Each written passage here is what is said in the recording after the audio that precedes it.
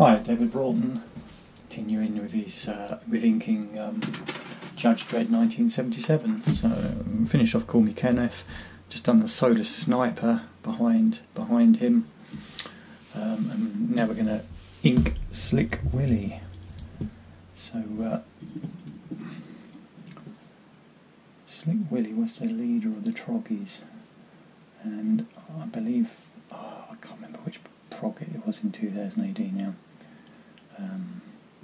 I think it was in the 30s, late 20s or early 30s, probably around prog 31, 32, something like that. And it was a two-parter. I can't remember which part was which, but one part McMahon drew, and one part Ian Gibson drew. And I think McMahon was the second part, actually. And I can't remember the story now, but Judge Dredd ends up going into the Undercities. I think it's the first time we ever see the underground, what lies beneath Mega City 1. And this character here, Slick Willy, with the rest of the mutants, which are called the Troggies, I suppose, which is short for troglodytes,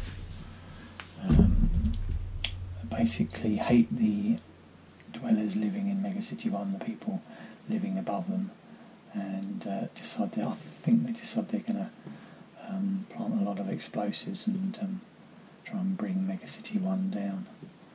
So yeah, that was again another one I really enjoyed.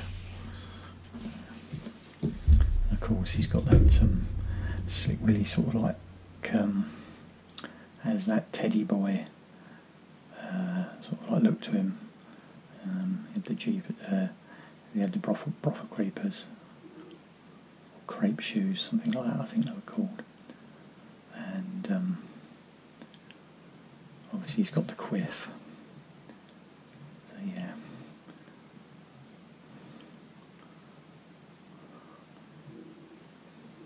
Yeah, very much based on the 50s style. I think what would be called a greaser or a teddy boy. Probably get into trouble with that. Probably got that completely wrong.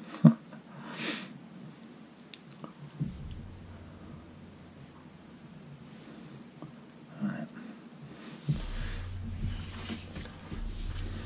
And again, over there with the Solar Sniper, I think art by Ron Turner, I do believe, as is that version of Call Me Kenneth.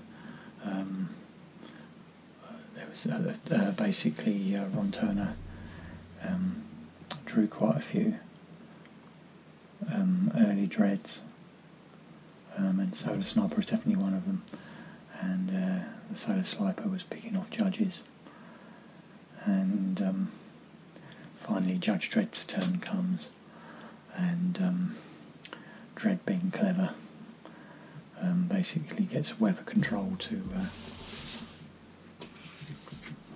basically turn out the sun, make it cloudy, and of course the Solar Sniper's weapon only works when it's sunny.